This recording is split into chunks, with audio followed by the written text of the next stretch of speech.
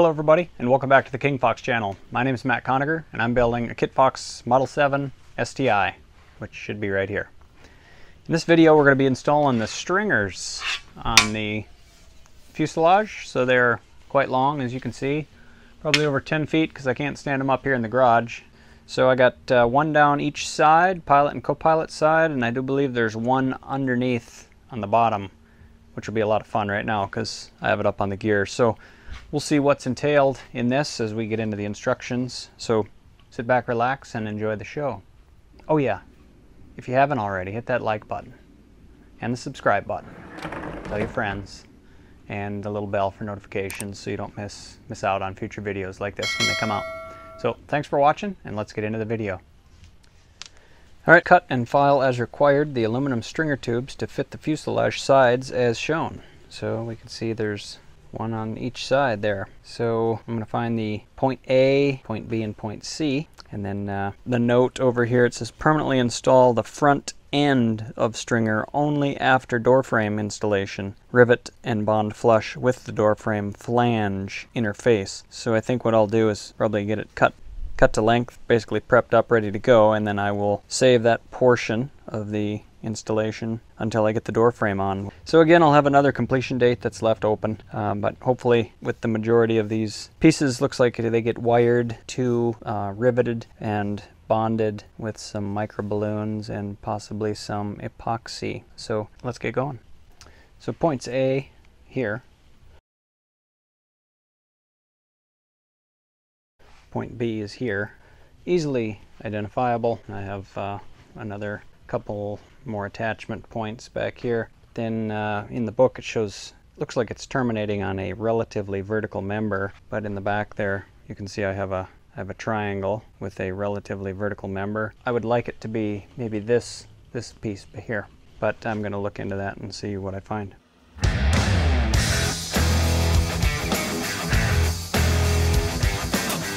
Alright, so as you guys can see, the stringer material there are on top of the workbench. There's 3 of them, and they're pretty long. I think they're about 10 feet long or so. And you'll notice that one of them is shorter than the other one, and that's because I measured very carefully and I cut it. And that's the piece that I cut off there. Alright, so what happened? Cut and file as required the aluminum stringer tubes to fit the fuselage sides as shown. So this one in particular I had laid out for the co-pilot side of the aircraft. And again, I measured it from point A to point C.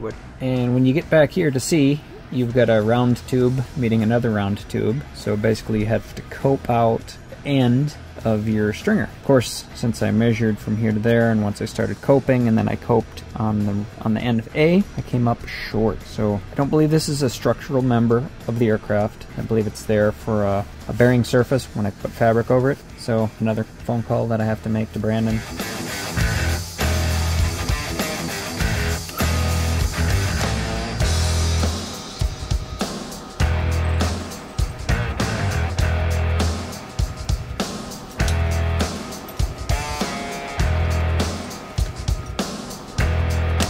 I'm going to go ahead and clamp this stringer to the airplane so you can see what I've got laid out.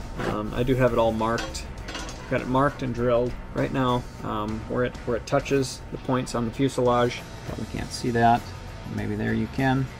Got them drilled out. So I'll clamp it up to the airplane, and then we'll see what my tolerances are, how far off I am, and maybe we'll scuff this up and put some 9460 on there. So let's get into that. Alright, here's the stringer clamped to the fuselage. And what you do is you measure between this point back here, this point up here, and then like I said, my measurement was tight up here where I'm short. But once I started coping this back end out, basically that started to allow the tube to extend past this framing member, making that end shorter up front. So I did think I did a pretty good job on the coping there. However, while I was doing that great job on the coping, I shorted myself up top. So got these drilled out, just getting ready to scuff those up, prep them, and then I'll throw the high sol on there. That one you can't see because the clamp is on there. This one. So up here I think I'm Probably just going to high sol it in place, clamp it, and I was thinking about, since I do have a little bit of tube left over here, I thought about possibly cutting a section off of here, making some notches, maybe 4 notches, sliding this tube inside the other, high soling them together. Maybe that would give it a little bit of rigidity and allow me to get some space to stick it to the airplane. So let's see what I do. I might be saved by the bell. I just looked at step 158. Must be performed only after the door frame has been fitted to the fuselage. It is shown here for reference only, and that is right here. That's the area where my piece is short. I'll take you over here. So right here, where this guy's short, that's not supposed to go in there until I'm putting the door frame on. What I'm going to do is leave that as is. I'll just let it stick out where it sticks out naturally. I'll epoxy all these and rivet them in place and leave this one till the end. So maybe I didn't screw up. We'll be scuffing it up with some Scotch-Brite, so I'll do that here in a minute. What rivets do we need? 10-5-0-0-2. 1, 2, 3, 4, 5, 6, 7, 8. 8. And we're going to need 1/8 by 1/8 FHAL, which are aluminums. That is letter C. So those are going to be required when I do put the door frame in. This detail C here in the book. So this gets done once I'm doing the door frames. Right now I'm going to leave the front of the stringer detached. I'm going to put an asterisk right here. And C note. Even though there's already a note written over there, sometimes we don't see the forest for the trees. So I've got my aluminum tube, I got my rivets, I got my high sol, I just need to mix them up. Let's do that. So this is one of my favorite parts, mixing up some high sol.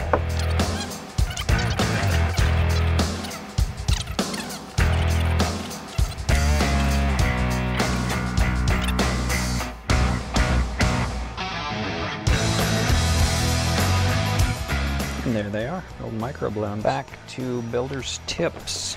Where steel and aluminum parts are bonded together, the adhesive should be mixed with a small quantity of microballoons. The micro serves to keep the adhesive from completely squeezing out from between the parts, ensuring that the dissimilar metals never come in physical contact. So I'm going to mix a small quantity of microballoons. What would a small quantity of microballoons look like? Well, that stuff is like flour.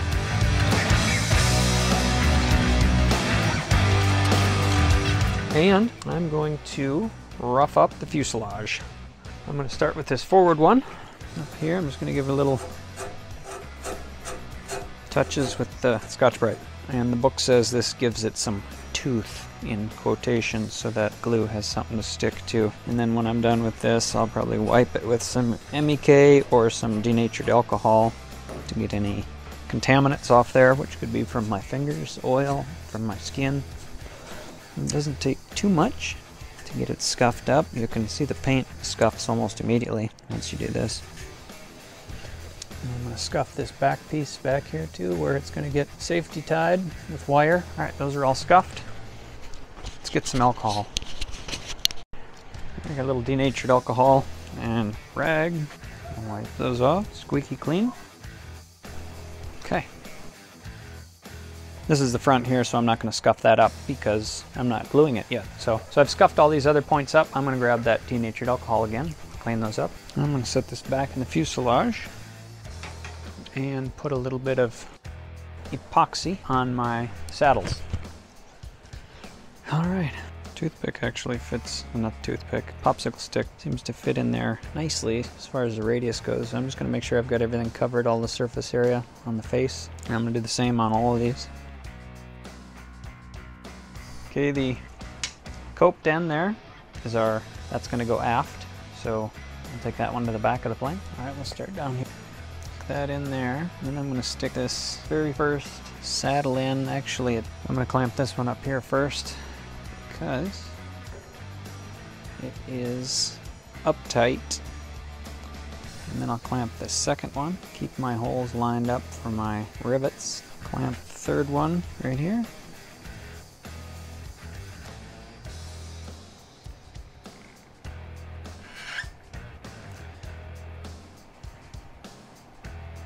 Hard to see through me, but here's the post. It's going to get clamped. I'm just going to pull it in there nice and tight. Maybe I'll do it. There we go. Okay, and I'm going to go get my rivets and put a rivet in. I think we'll start with this one right here.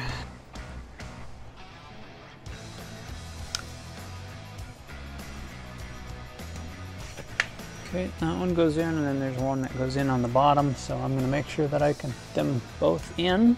Okay, they both go in the hole. I should probably put the rivets in the other holes just to make sure everything lines up before I rivet something in place, because the inevitable would tell me that and the rest of them would not fit. So let's move to the next one. 2, 4, 6. 6 more rivets. 2, 4, 6.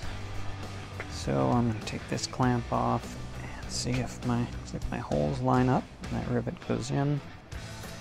That one also goes in. Next, here, take that off. If I can put a rivet in. 1 and 2. Okay. Next, I could get this camera to just follow me as I moved along.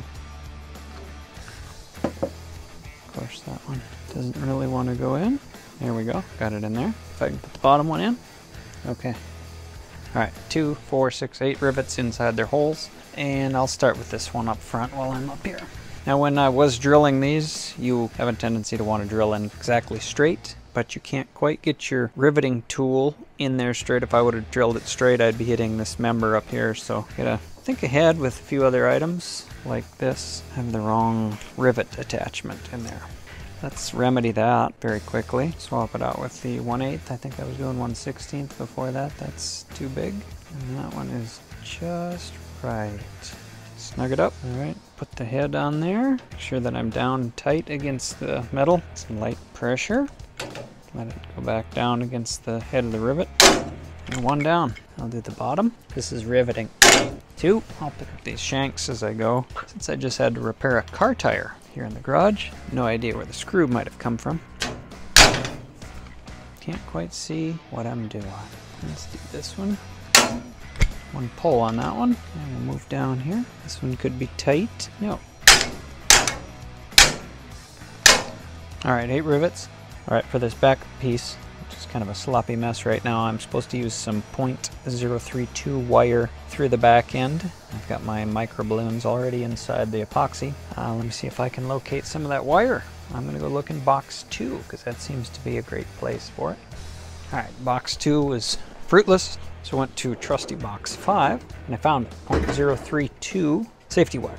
So now I'm gonna get my cheater's pliers. I suppose any A&P will look at me and say, don't ever use those. Maybe someday I'll know why. But right now, I've got my .032 safety wire and my cheater's pliers, which I got on Amazon, and they're in one of the lists of tools I have listed down below. So I'm gonna run a little bit of this through this hole and out the other side.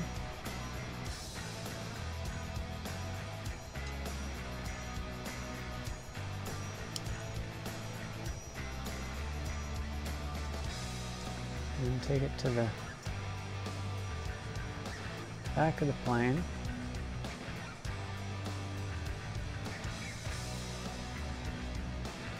And kind of match them up and clip that off equal with the other piece. Plus or minus 0.0623 millimeters.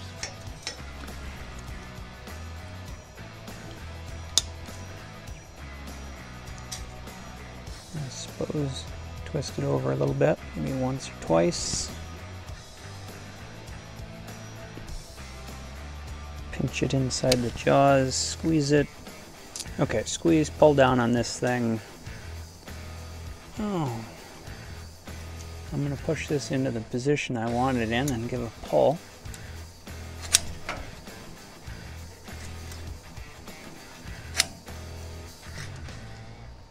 And probably don't want to pull too much or I'll break the wire. So, since it doesn't really want to stay, I'm going to clamp it in place. I don't want to tighten that up any more than that because it seems like I will probably break the wire. So I'm going to clamp this in place just enough to keep that centered. And maybe I'm not tight enough with my pliers and my wire, because it looks like that is loose. So we'll put this on the end, squeeze hard, pull this thing down, locks it into place, pull on the end of that, maybe give it a little help. Okay, I'm gonna call that good. Those would be great on your fingers. And I'm gonna put a little bit more epoxy around here because I've got way too much where I shouldn't have it. I think I'm gonna stay off the safety wire and put a little bit on the top. It looks like I have absolutely zero on the bottom, so come around to the bottom and put some in there. And I will try to get the other side. I'm gonna have to move some junk. And a little bit on the safety wire, but I guess if I have to take that off, I'll probably have to cut it because this stuff doesn't really remove. There, that looks not too bad. I would say each epoxy job is unique. You can see how it looks on this side. The safety wire actually looks like a professional did it, thanks to those safety pliers. But the goop needs to go up in there a little bit better. I'll see if I can finesse it with my popsicle stick so it touches the, there we go. And then I'll probably get a few popsicle sticks and try to get this off. It doesn't really wipe off, so, and I don't want to get it on my fingers because it doesn't come off your fingers for several days either. So anyway, this one I would say is in. Well, let me go get a rag or something and try to clean that up. See if I can capture that on camera because it's so exciting.